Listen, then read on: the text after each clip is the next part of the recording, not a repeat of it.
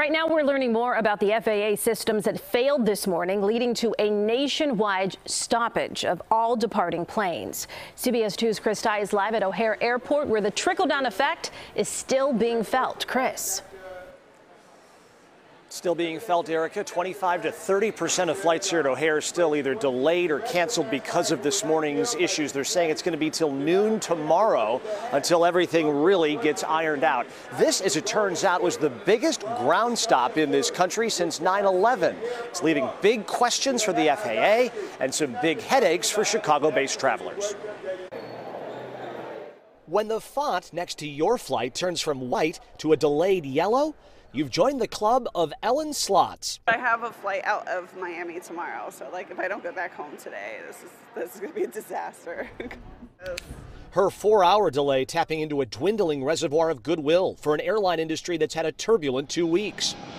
It seems like it's getting more challenging to get to end results. This was somewhat unprecedented because it was the largest ground stop the FAA has ordered for an entire country since 9/11. Not a soul to be seen. Today's 90-minute ground stop from 6:20 to 7:50 a.m. Chicago time resulted in more than 7,500 flights delayed nationwide, 37% of all outbound Midway flights and 29% of outgoing O'Hare flights included.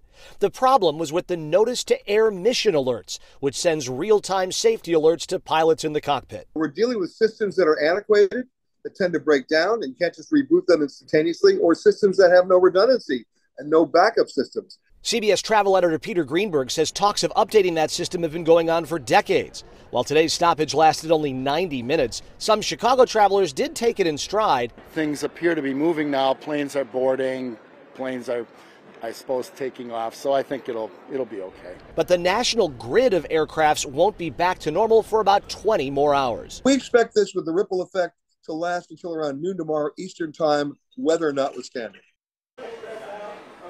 There is no evidence that this was a cyber attack of any kind. Peter Greenberg, the travel editor for CBS, says the catch-22 in all of this is, by the time Congress greenlights dollars to upgrade the system and the FAA installs a new state-of-the-art system, the technology is no longer state-of-the-art.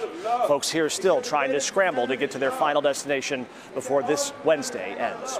Live at O'Hare, Chris Ty, CBS 2 News. It has been a frustrating travel season for sure. Chris, thanks.